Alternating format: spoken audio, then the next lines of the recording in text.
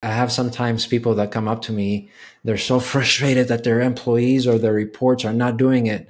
And yeah, you've said it how many times? 3? Okay, you got 4 more to go, at least. Very fast-paced, fast-moving person, but the walks that we have every morning with my dogs is my real quiet time. It's a bit of my thinking time. And yesterday I just took the day off because I was feeling like I needed it. And I have to say, I think Gino describes it really well. If you can imagine a glass with sand in it, if you're continually moving, that water is murky, you can't see. It's only when you sort of take time out and you allow that water or the sand to settle that you get the clarity of vision. And I'm feeling quite clear after a day off yesterday. And so sometimes a day is all that it takes, but it's kind of breaking that pattern and going, it's time to stop. So hello and welcome to another edition of Better Business, Better Life. Today I am joined by fellow professional EOS implementer, Alkis Crassas, who is joining me from Tampa in Florida. So another international guest. Just to give you a little bit of background, so Alkis was basically a business owner for 30-odd years. He's a co-founder of EOS Good Health Food, I think it's called. He can tell you more about that. And just recently became an EOS implementer because he realized the effect that EOS had on his business. So welcome to the show. Thank you for having me, Debra. It's a pleasure to be here.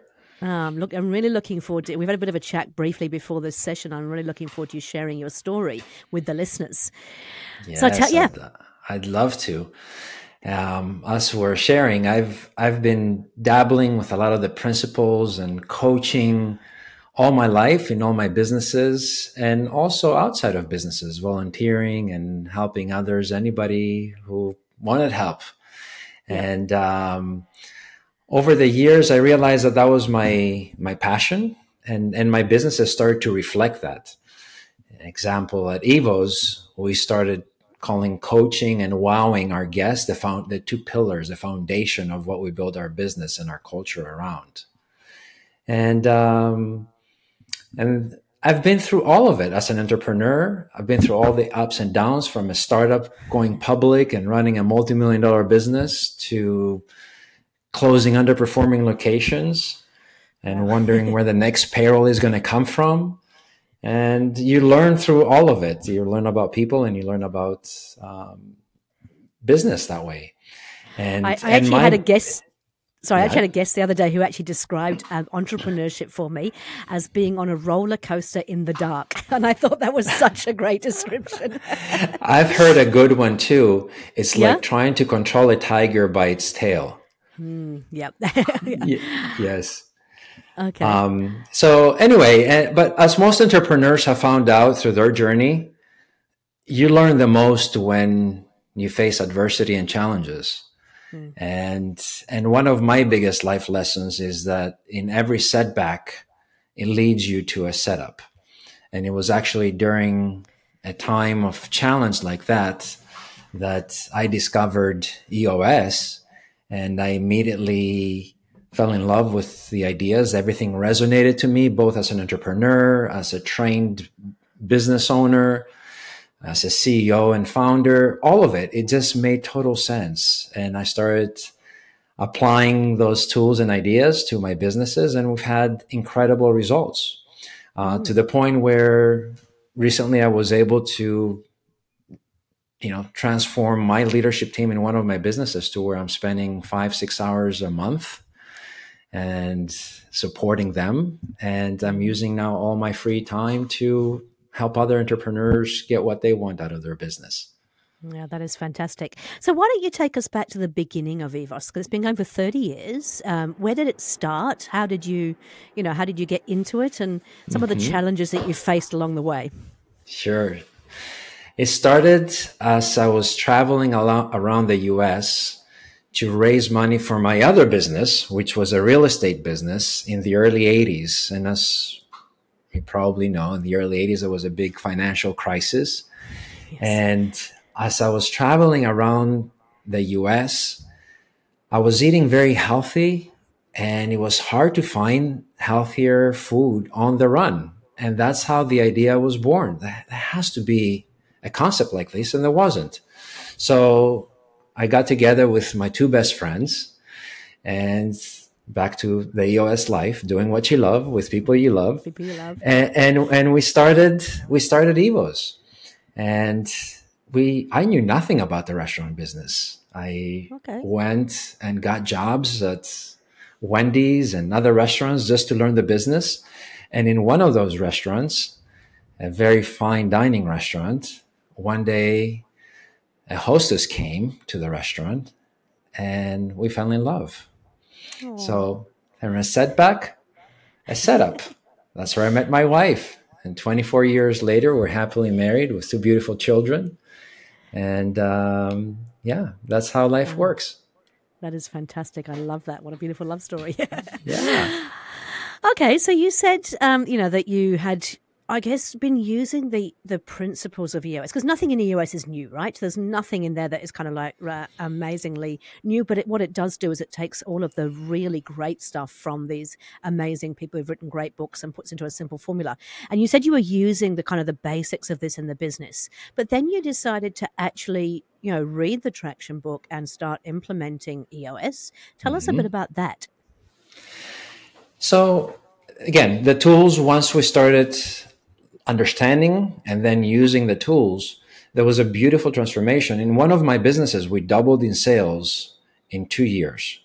And when we asked our internal team, what was the biggest win?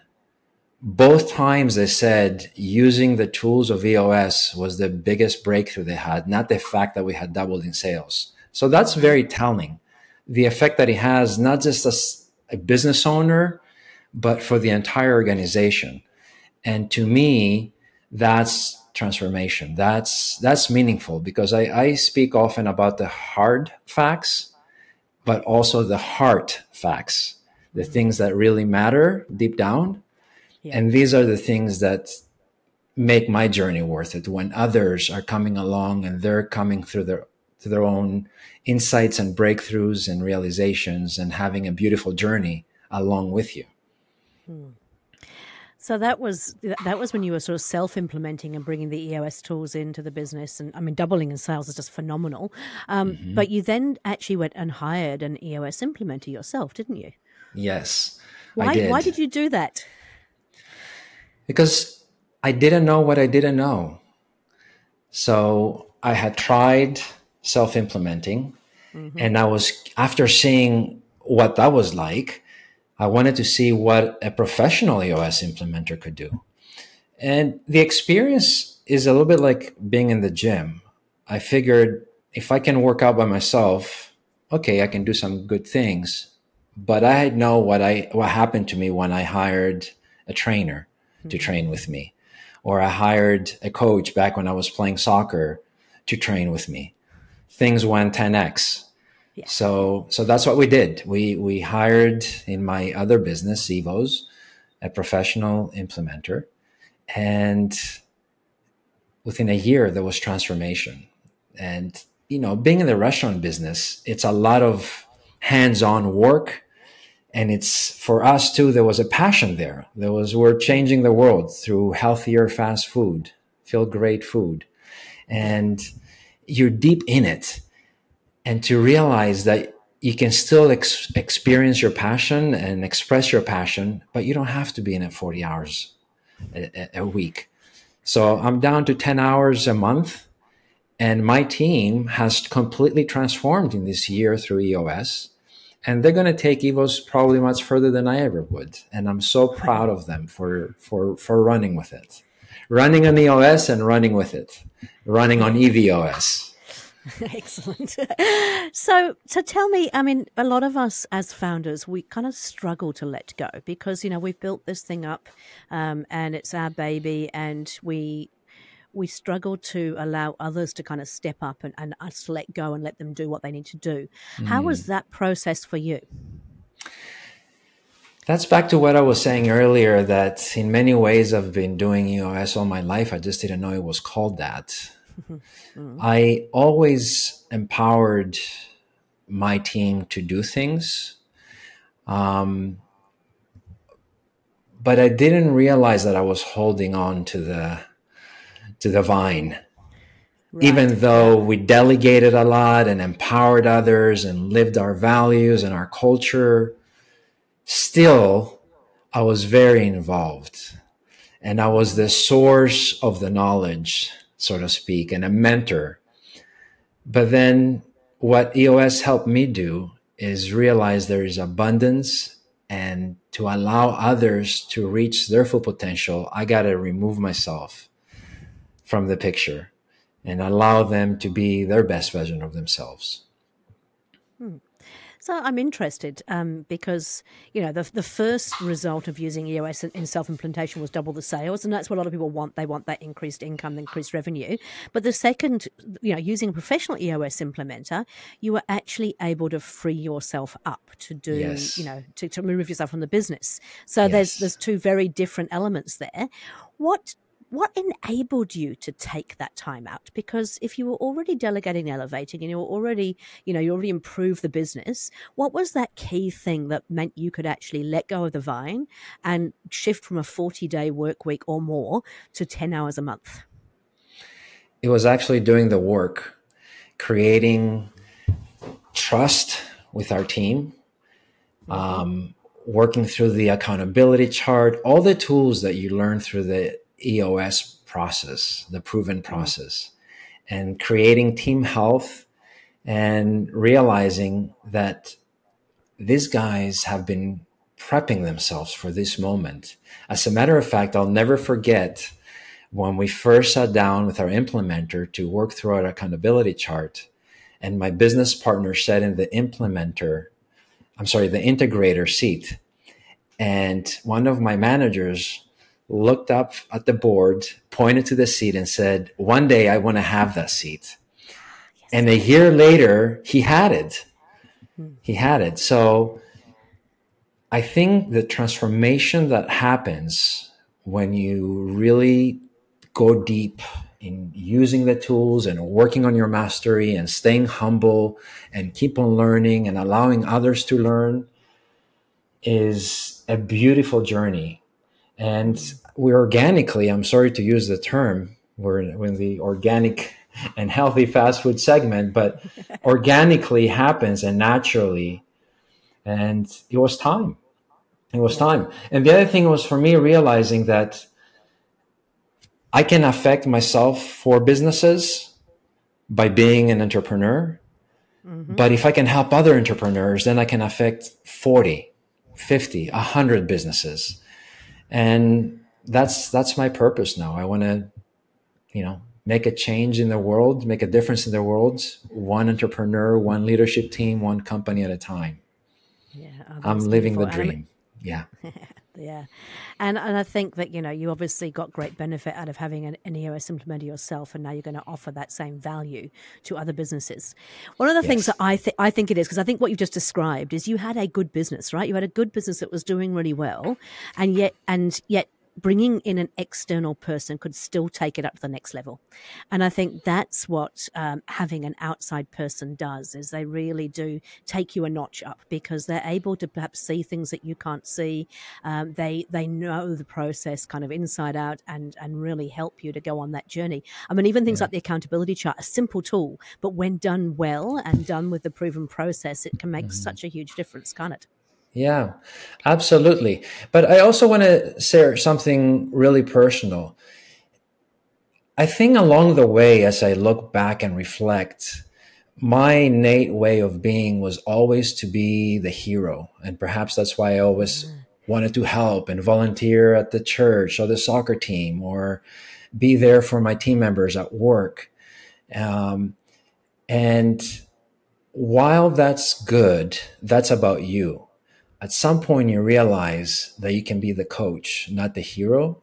And when you're the coach, it's about the others. It's about bringing value to them and their life. And I would say definitely EOS helped me make that distinction and realize that there's abundance. You give it away, stay humble, and let others experience the best version of themselves.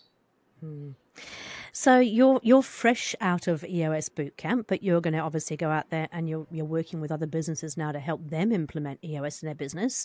What would you say to people who are looking to potentially bring EOS into their business, and maybe they're hesitating and going, "Oh, we're doing okay and everything's all right." What would you say to them about what EOS can actually do for them? Well, going through the proven process, the first thing that happens is you get really clear on your vision. That way, everybody in the organization, in the company, in the leadership team is going in the same direction. And there is tremendous benefit to that. The second thing that happens is that you start to become accountable and responsible. So you start to gain traction towards working on your vision. Because most entrepreneurs, as we know, sometimes we miss our potential. Although we have a great vision, we don't have the discipline and the accountability to get traction to make it happen. So vision, traction, and the last thing is what I mentioned that happened in my team, which was the health aspect, becoming an open, honest team that starts to walk cohesively. And I'll give you a great example. One of my managers knew we were going to close her restaurant. And all the way to the very end, she stayed fully engaged in the leadership team. There was full accountability, transparency, honesty. She knew it was coming, and she was part of the solution and the closing, and she worked hard even after we closed the restaurant. And we've created a long life friendship, even though we're not working together anymore. And the skills and what she learned out of this process, she got a VP of operations position the day after we closed our restaurant. So it's just a beautiful journey, and it keeps on giving. Yeah. No, I completely agree. And I think that it is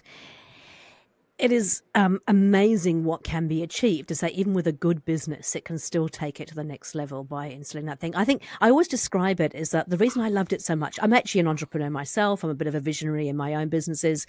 And I was always worried that by doing a proven process, I was going to somehow be constricted and not allowed to be the person that I am. But it gives you that framework, that structure, the discipline, the accountability, without taking away that entrepreneurial spirit.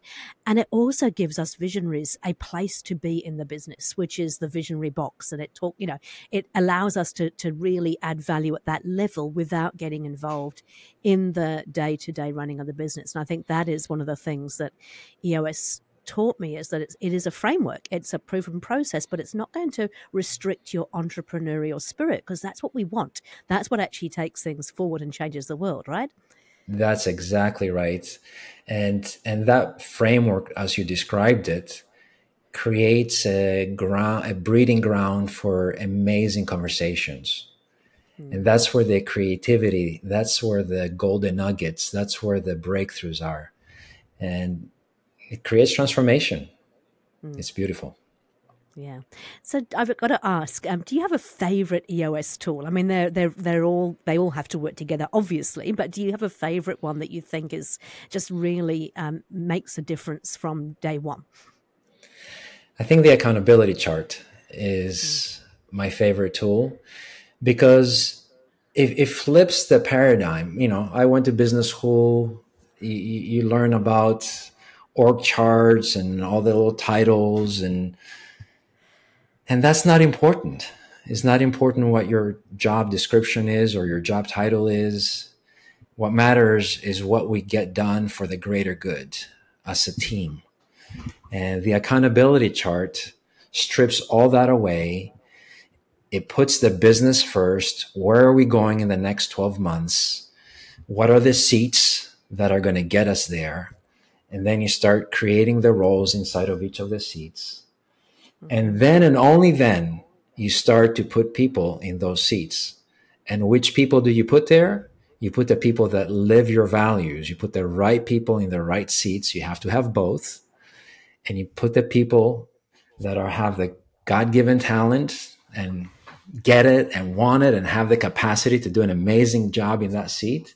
And that's magic. And the other thing that happens, even like I was just speaking with an entrepreneurial company of two people, even when you're a small company, it starts to give you a roadmap that as you grow, you can get it right the first time and not have to go backwards and have the hard conversations that sometimes you have to have when you don't have the right people in the right seats. I think you're spot on. I think often as we kind of grow from being in a 1-2-man band, if we haven't done that thought process first off, then we end up just grabbing any kind of warm body that's around because they happen to be there, as opposed to actually going, right, who shares our core values? And more importantly, the role that I'm bringing them in for, do they actually have the capacity to do it? Do they get it? Do they want it? And so I think even, as you said, even as a small team, you can do the accountability chart based on the next 12 months, and it gives you a hiring plan. It tells you where the next hire actually should be. Exactly. And this actually happened, Debra, even in the company that we doubled in size in a couple of years. Mm-hmm. It's the same principle, just at a different stage of the life cycle of the company. It gives you a roadmap, and you can get the hiring done right at the first place. First time. To me, that's much easier to do than to have conversations with people you love, but they're not performing because they're in the wrong seat, or people that are performing, but they're not the right people. They don't have your values. And either way, you have to make a change. Mm. And I think you mentioned earlier, it also gives you a chance to see where people want to go in the organization as well. So by having a very clear understanding of what that future looks like, you get people like your manager who says, hey, I want to be an integrator into, whatever it might be. And then you can start to develop those people as a leader into the roles that they want to do in the future. Spot on. Yes. Thank you for highlighting that. Absolutely. Yeah. Okay, so the accountability chart is definitely, it's really quite unique to EOS in terms of the way that it actually puts that structure together. I think what's important too is it's not set in stone, right? So a lot of organizational charts, it's like, I remember working for an insurance company and also for a government organization, and, I don't think the what do you call the one that's not accountability chart? The company structure chart had changed in years. It was just, this is what we always have. Mm-hmm. Whereas with the accountability chart, you're always looking and saying, so what's changing in the business and what does the business require going forward? Yes. So it's not a set in stone document, is it? It is not. We actually customize it for our clients and we make it work for them. Like you said earlier, the tool is there, but it's not constrictive. We're not trying to fit people's businesses into EOS. EOS is there to create a structure, a discipline, and accountability, so you can actually materialize the vision, realize the vision that you're after. Another thing that I want to mention is that when we were using that in one of my companies, the accountability chart, is it allowed us to see what's beyond the 1 year too. Mm-hmm. We would even do some forecasting and start to see in advance what our hiring plans need to look like. The other thing that it would do is that every time we had an issue, we would ask who's accountable for that. And we would bring up at our accountability chart, and it caused us to realize sometimes that we had missed a role. Or perhaps over time, if the issue started to recurring, maybe we would need another seat that we didn't have there before. So using that lens to actually solve issues that you face on a weekly basis was very helpful. I'm really keen to ask you because I know that in our business we do use tools, like technology tools, to manage the whole EOS system, but we still actually have a printed out, laminated, double-sided version of our VTO that we print out every quarter and laminate again, so we've got a version of it. How did you keep that alive in your business? Because how many staff did you have, or do you have in EOS, I should say? EOS was about 50, but where we use that specifically in another business that I'm part of, and we had about 35 people there, and we were literally, every time we were in a Zoom call and we're solving a problem, we would bring the accountability chart up on the screen and we would look where in the accountability chart is this issue stemming from. And is the issue with the fact that we haven't defined it properly or thought it through correctly? So that was something for the leadership team to set it up right, and then go back to the team and say, this is what we need to do going forward. Or was it that somebody wasn't performing? And it really helped us to improve the accountability chart, customize it, make it our own. And also we brought it to life because we used it on a weekly basis. And similar with the VTO, did you have a way of sharing that with the team? How did you do that? Oh, absolutely. We do that on a quarterly basis when we bring our entire team together. We look at where we've been last quarter, where we are now, where we're going in the next 90 days. We continually talk about the values and our core focus and our 10-year target. So everybody hears the message over and over and over again. It takes 7 times at least, right, for somebody to remember something. And in Greek, we have a saying that repetition is the mother of education. So I like it. Yes. And so we do that quarterly. We also, again, try to bring these tools to life. So in that business, what we do, we celebrate every quarterly people that have lived their values, and we acknowledge them publicly and celebrate those wins. Yeah, yes, that sounds really good. I mean, that's what we teach to our clients. It's so nice to hear that actually, how that works in real life. Okay, so I just want to understand a little bit in terms of if there was a person listening on this call and perhaps they're going through a bit of a tough time, and I'm just looking here at the saying I wrote, every setback leads you to a setup. So you're going through a bit of a tough time. You're kind of going, oh, I don't know what the future looks like, or I just feel like I'm really stuck. I've hit a ceiling. I can't move past it. What would be your 3 top tips or advice you would give to those people? First, be calm. Quiet your mind down. Because you can see the setup if there is noise in your head.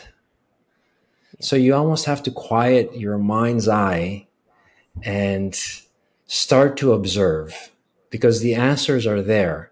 The setup is in front of us. We just have to see it, acknowledge it, call it out. But we have to quiet down the noise in order to do that. So that would be number 1. Do you have any tips for that? Like, what do you do to quiet your mind? For me, it's walks with my dog. It's watching sunsets and sunrises. Is meditating. Is just having breaks, not working around the clock. Just take breaks, whether you need a day, a weekend, a month. That's absolutely true. I mean, the Greeks, they don't work very much. So I guess I have that a little bit in me. I know I'm a hard worker because I love what I do. So I don't call it work. I'm living my passion. It's life. I've done it all my life. So I've never worked a day in my life, I guess, in that regard. So that's what I do to quiet my mind. And I think it's really important. I mean, I'm a very fast-paced, fast-moving person, but the walks that we have every morning with my dogs is my real quiet time. It's a bit of my thinking time. And yesterday I just took the day off because I was feeling like I needed it. And I have to say, I think Gino describes it really well. If you can imagine a glass with sand in it, if you're continually moving, that water is murky. You can't see. It's only when you sort of take time out and you allow that water or the sand to settle that you get the clarity of vision. And I'm feeling quite clear after a day off yesterday. And so sometimes a day is all that it takes, but it's kind of breaking that pattern and going, it's time to stop. That's great. Yes. Thank you for sharing that visual. Absolutely. Thank you. Yeah. Okay. So that's tip number 1 is, clear that mind. Yes. The other thing for me is just staying humble. And oftentimes how that translates is if you don't think you're the person with all the answers and you're curious and you start asking, you'll find answers and setups, breakthroughs with your team, with your colleagues, with your customers. The answers are there. You just have to ask. You just have to be curious to find them. Mm-hmm. That's beautiful. You're absolutely right. We don't have to be the hero, right? It's going back to your original analogy. Yes, you don't have to be the hero. Correct. Yeah, hero is about the ego. Yes. Which leads to the third one, which is stay abundant. Stay abundant. There is enough out there, and we just have to know and have the confidence that it's in front of us, and we'll find our way. We've been speaking with our leadership team in terms of competition, and in the restaurant space, it's very competitive. As a matter of fact, in one of the locations that we're in, it's like almost like a food court. There's so many restaurants in the same food court. But once you start thinking of everybody else as cooperation and collaboration versus competition, and you're coming from an abundant mindset, and then you want to be a blessing, you start being a blessing to others, you start being a blessing to your employees, you start being a blessing to your partners, the people you do business with, your vendors. How can you help? What can you do for them? How can you create value for others? That's the abundant mindset that I'm talking about. Yeah. And I feel that when you live in that space, abundance also comes to you. It's not because you're seeking it and doing it for that purpose, but it just happens like that. Yeah, you just attract the right things when you're doing the right thing yourself. I mean, we are energy beings, right? Yeah. So you attract that energy, I guess you can say, yes. It's part of the reason why I love doing these podcasts, because I love the people that come on here. I always take so much from them, and I know that I'm also offering that value to other people too. And it's yeah, as you said, energy. It just feels great to be on these calls. It's wonderful, and you're a great host. Oh, thank you very much. Okay, we could probably talk for hours, as I could do with all of my guests. Maybe we will do. We'll have a cup of coffee one day. I actually grew up in Cyprus, by the way. I don't know if you knew that, but that was my original. My father was in the Air Force. Yeah, so I have to go back to Cyprus and Greece one day. I haven't been back as an adult. Yeah. Let's do it. I go every summer. Do you? So yeah? now you know somebody, and you don't have to be a tourist. You can be a visitor. That's a big difference. I love it. I love it. So let's just talk a little bit about you now for a moment. So with your professional EOS Implementer hat on, what is your ideal client? Who do you love working with, and why? Thank you. Great question. The ideal client is an entrepreneurial company or a leadership team or entrepreneur or owner that has an entrepreneurial spirit. They want to grow. They're more afraid of status quo than they are of growing. But they do so in an open, honest, self-reflecting manner. That way we can really do the work and apply the tools and the disciplines. Size-wise, 10 to 250 employees. And, I've even worked with some nonprofit organizations, which is not exactly the EOS model or ideal client. But when they have an entrepreneurial spirit, nonprofit organizations are great too, because they want to grow. As a matter of fact, I'm helping one right now, and it's very exciting. Yes. Yeah. Okay. And is there a particular location that you like to work within? So I'm very committed to my freedom and my time with my family. So I'd like to work with clients that are here in the Tampa Bay area, or within an hour's drive of Tampa Bay. But I also welcome clients that want to fly into Tampa Bay. It's a beautiful destination and location with lots to do, great food. I'm a foodie, by the way. I love great food, great wine, great company. And so anybody that wants to come to Tampa, or anybody who is in Tampa, I'd be happy to have a chat with them and see if we can transform their business. Perfect. And so how do they actually get hold of you? What's the best way to get hold of you? You can get a hold of me through LinkedIn. You can go to my EOS website. I'll post these things on, everything is posted on LinkedIn. Yeah. Alkis And we'll make sure Crassas. that link is also in the bottom of this podcast as well. Yeah, and I can provide my email. People can reach out to me via email. Yeah. I think I'm easy to Excellent. find. I think you are. That's cool. Yes. So two little sayings that I wrote down from this podcast, which I really, really loved.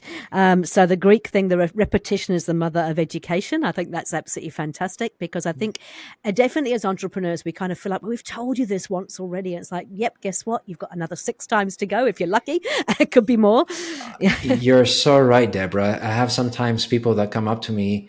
They're so frustrated that their employees or their reports are not doing it. And yeah.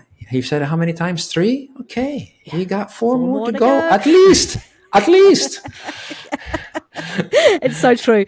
And the other one that I just absolutely love, and I'm going to definitely steal this, is like every setback leads you to a setup. And I think that, when we're going through challenging times, it can be tough to see that. But speaking from my own experience, I know that to be true. Every time something has gone, potentially disastrously wrong, something really good has come out of it. And so I think it's really important we keep that in our mind. Be resilient, just keep going. Things happen for a reason. As long as you take the learnings from it, it's always good. Yes. Well said.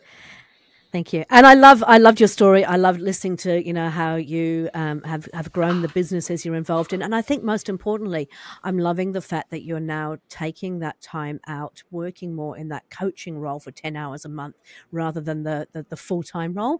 You've gone from the hero to the coach to the person who's, and loving seeing the results that's bringing as well. So well done. Congratulations. Absolutely. Yes. And allows me to pursue my passion, which is, to help other entrepreneurs and other business owners. So it's wonderful. I hope your listeners didn't have too hard of a time listening to my Greek accent. But my wife told me when she met me, if I lose the accent, I'm done. So I'm holding on to that accent. We've been married 24 years. I'm holding on to it. To be fair, it's actually not too bad. I mean, I don't know how you've gone. Mine's a bit of a mixture of an accent, but we have listeners from all over the world. I'm pretty certain they're used to hearing different accents. Wonderful. Hey, look, thank you again so much for your time. Pleasure to talk to you. And we'll make sure all those details are in the bottom of this podcast for anybody who wants to talk to you. Thank you, Debra. It was my pleasure. Thank you very much.